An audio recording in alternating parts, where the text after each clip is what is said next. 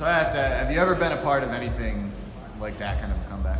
I mean, the one against Tucson was pretty crazy, but that one in the short amount of time was nuts, and I mean, it was a huge adrenaline rush.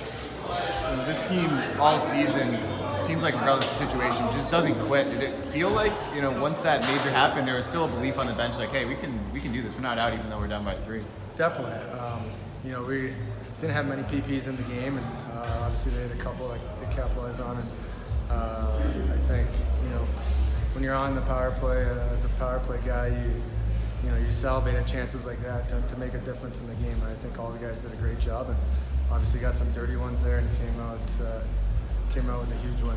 You know, it felt like earlier, PP, even strength, yourself, Luff, and Amadio, you guys had your chances, maybe they just didn't go. And did it feel like it was just kind of a matter of time when the two of you guys get back together? Yeah, I think we started off pretty slow, 5-on-5.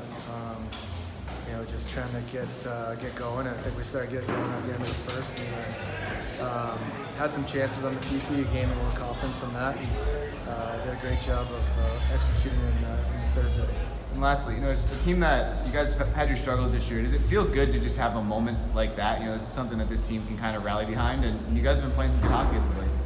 Yeah, I mean, there's still a lot of season we played, 17 more games left, and you know, I think a lot of guys have a lot to prove, including myself. So I think you approach each game as if you would any game, and come out here and compete and try to win every single game.